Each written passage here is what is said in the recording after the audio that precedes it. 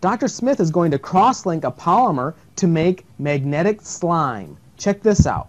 Typical white glue is a thermoplastic called polyvinyl acetate.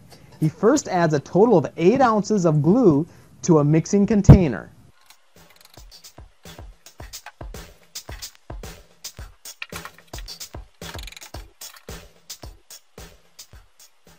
He then adds water to one of the glue bottles and shakes the bottle to remove the rest of the glue. He adds the entire rinsing to the mixing container. He then repeats for the second bottle of glue, again adding the rinsing to the mixing container. He is now adding 1 tablespoon of iron filings for each ounce of glue. So he is adding a total of 8 tablespoons of iron filings. If you do not have iron filings, you can try something like staples.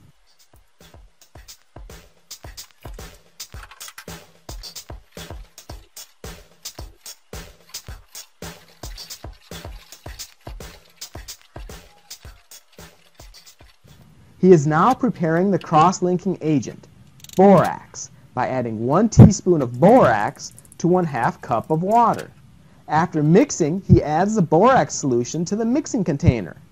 The borax is the cross-linking agent. It makes the solution basic and causes the long polyvinyl acetate molecules to cross-link.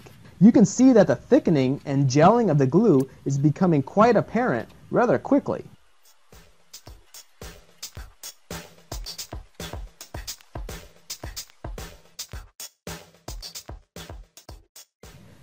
Dr. Smith is keeping his neodymium magnet clean by first wrapping it inside a balloon.